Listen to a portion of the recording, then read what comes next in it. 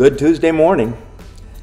I looked at my watch and it's only 39 degrees outside, so I'm not going out to the lake. I'm going to do my devotion sitting right here in a chair. Matthew chapter 17. When they came to Capernaum, the collectors of the 2 drachma tax went up to Peter and said, "Does your teacher not pay the tax?" And he said, "Yes." When they came into the house, Jesus spoke to him first, saying, "What do you think, Simon? From whom do the kings of the earth take toll or tax? From their sons or from others?" And when he said, "From others," Jesus said to him, "Then the sons are free. However, do not give offense to them. Go to the sea, cast a hook, take the fish that comes up, and when you open its mouth, you'll find a shekel.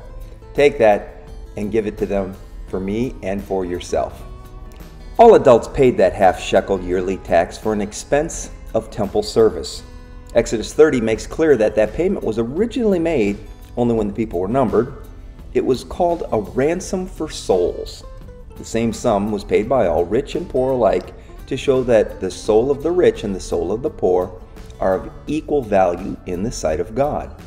When asked, Peter just assumed the master was so zealous for the honor of the temple that he would gladly pay the temple dues. When Peter came to Jesus, Jesus knew what had happened, and he drew out of Peter the acknowledgement that the kings of the earth take tribute from their subjects, but not from their children. The children are free. The inference was a reflection on Peter's earlier confession that Jesus was the Christ, the Son of the living God. As the Messiah, he was under no obligation to pay the customary dues for the maintenance of the temple. He was the eternal Son of God. Christ was greater than the temple. He himself was the temple of God in the fullest, holiest sense. Seems all this Peter had forgotten. Jesus was clearly exempt from the ransom of souls, but he paid it to avoid wounding conscience. It was right for Israelites to maintain the temple service. It is also right for Christians to freely give cheerfully for the support of the church. It would have caused such an offense to the people of Capernaum, who knew Jesus so well, if he refused to contribute to such a sacred purpose. They wouldn't understand what Peter understood through his intimate relationship with the Messiah. They would simply suppose that this famous teacher declined to pay the temple tax because he thought he was better than everyone else. This was not a hill worth dying on, as it would only start idle and malicious talk.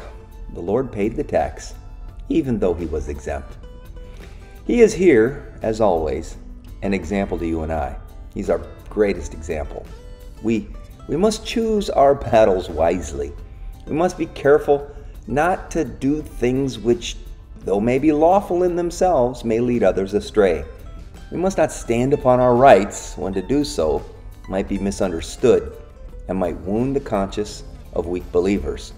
We must give willingly, not only to the poor, but to the work of the Church of Jesus.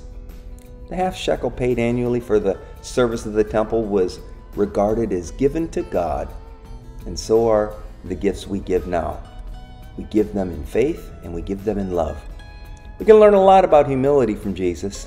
He came to be baptized, though he was without sin. He paid temple dues, the ransom for souls, though he was a ransom for many. Lord, you said that if you set us free, we are free indeed. And yet you teach us to humbly submit as an example to others. Help me today to demonstrate humility to draw others to you. Amen. God bless you. I'll see you tomorrow.